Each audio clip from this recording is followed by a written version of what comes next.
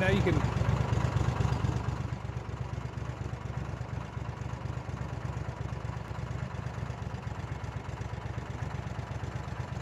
The water is at about normal level right now. In the winter.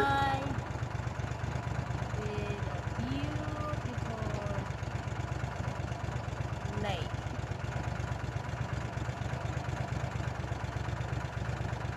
Never expect that. Now, are we on the bayou or the lake? Oh, the whole thing is the lake. The whole thing is Caddo Lake. It's just a big cypress bayou. That's just the main river. But every bit of this is the lake. We're just in the backwaters. When you get over to Louisiana, it's more open water with a few cypress trees kind of sticking up. The average depth of the lake is 5 feet. Over here on the Texas side, there are some.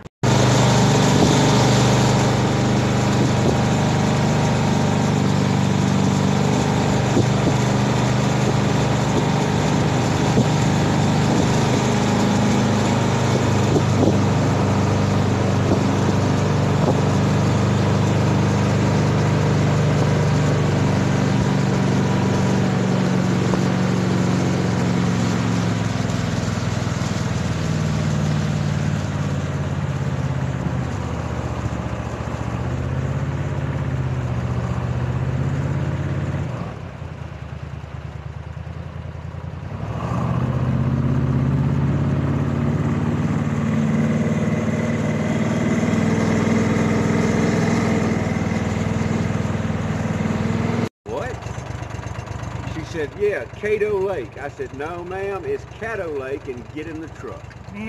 So June 3 years ago, we bought our place up here, and we've been permanent residents here for, a little over 3 years. But I do the search and rescue here, number one, because I know the lake so well, and I get along with the game wardens and the sheriff's department.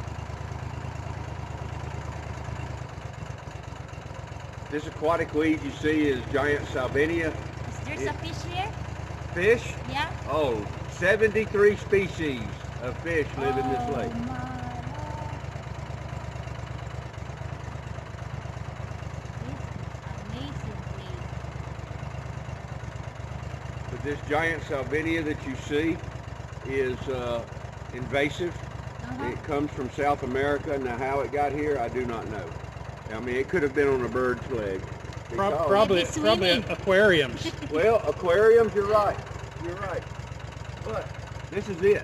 I mean, this is, it's not much. So all the bird has to do is just get a little bit on its foot and transfer it to somebody else's pond or whatever. And, then it spreads very quickly because you know how invasive species are. They just spread. The other invasive species we have is that little white flower. And if you look at the leaf, it looks like a heart. It is called crested heart. It's also an invasive species that they're trying to spray and get rid of. Now I have seen this whole lake from here all the way to Louisiana, north, south, and west, completely covered just like this little bay right here. Completely covered.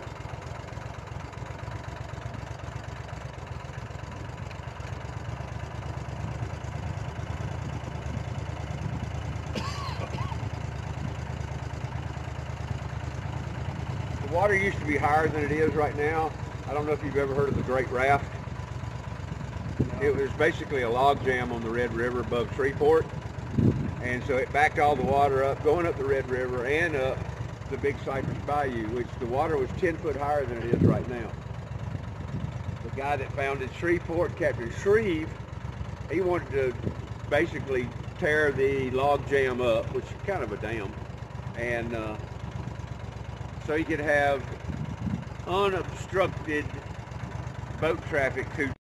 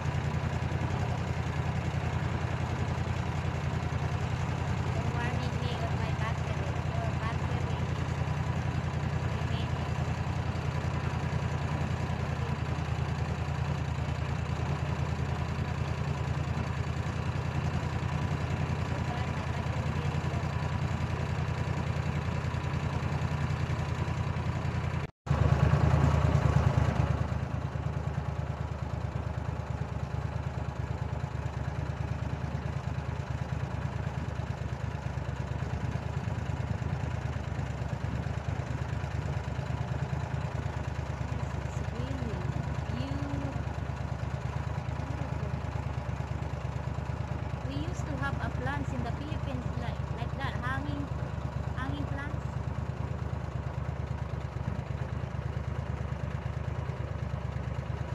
The Spanish moss. Yeah, we used to have like that. Plant. It's like an air plant. I mean, it doesn't really cling to the trees. It just lays over it. I think it absorbs most of the humidity for water. When it does rain, it does get a little bit of water, but I'm not sure exactly how it lives. But the best thing to do with Spanish moss is look at it. Because have you ever heard of chiggers or red bugs? Yeah, I do. Yeah, oh my gosh. I don't mind. They will eat you alive. And the only way I know to get rid of them is clear fingernail polish. When they bite.